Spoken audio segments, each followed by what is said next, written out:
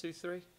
Happy Wednesday to each and every one of you. For David, hump day. He laughed when I said that last week. And I pray that you're having a great week in the middle of the week. And what a great opportunity for us to join together again as a church and fast. So many wonderful things we see in Scripture, and not just in Bible times, but in our own lives, have happened as a result of us really praying and fasting and trusting God. So why not join us? We need a miracle in our church, our community, our nation, and our world. And why not join together and pray with us and fast as we believe for God just to do that which we need. And so incredible is this thought: prayer changes things. So here's my question for you. Have you prayed about it?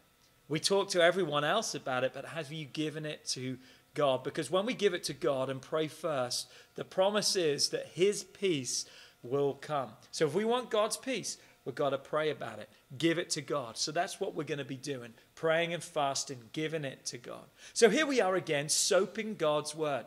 We're looking at the observation, the application, how I can apply it to my life. And then we're praying to say, God, would you help us walk this out, to live this out? So this week we're studying Psalms 34. Man, is it an action-packed chapter? There is so much in there. It may take us a while to get through it. But here's the verses that we're going to read today. Psalms 34, verse 3 and 4. And it says this: "Oh, magnify the Lord with me.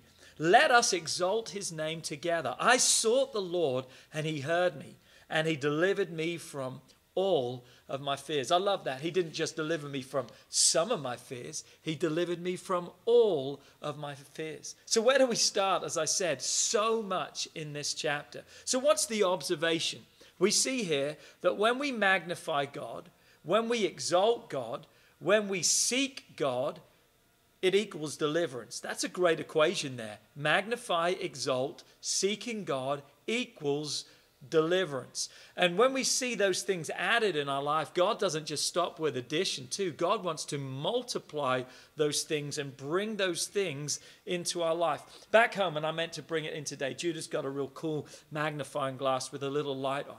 And what's the purpose of a magnifying glass? It's to take something small and make it appear to be so big, to make it bigger. Something that's maybe a little bit out of focus, you can't read or whatever. Wow, that it's made perfectly in focus. You know, my sad reality I see around me today is this, that we live in a culture that wants to make God so small today. His ability so small. The fact that he's the answer to our life, almost non-existent. Oh, that's old-fashioned. Why trust God with that? There's bigger and more important things than him.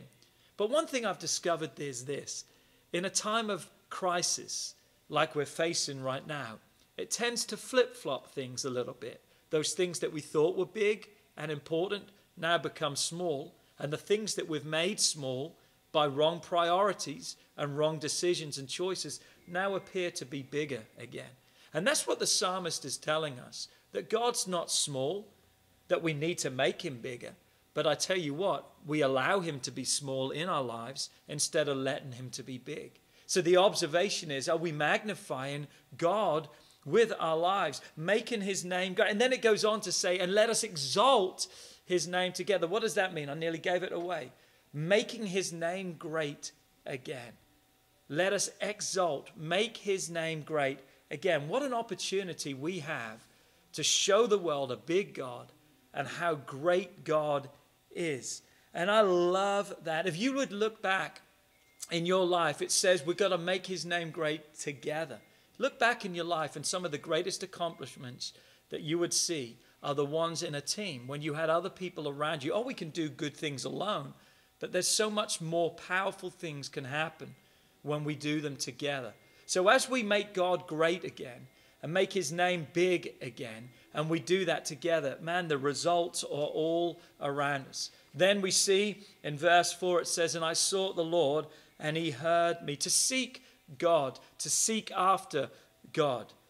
Man, if you've lost something, what do? You got to take time to look for it. You got to seek it. You got to pursue after it.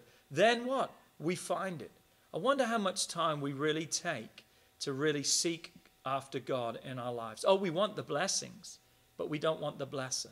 We want the rewards, but we don't want to be connected to the source. Then what's the observation? When we magnify, exalt, and seek God, then his deliverance comes, and he will deliver us from all of our fears. How does he do that? By an inner strength and inner fortitude, because sometimes, like we've said, he doesn't always calm the storms around us, but he calms the storms within us. So what's the application? I'm going to ask you 3 questions today. First question is this: how big is God in your life? Maybe the small things need to be big and the big things need to be small.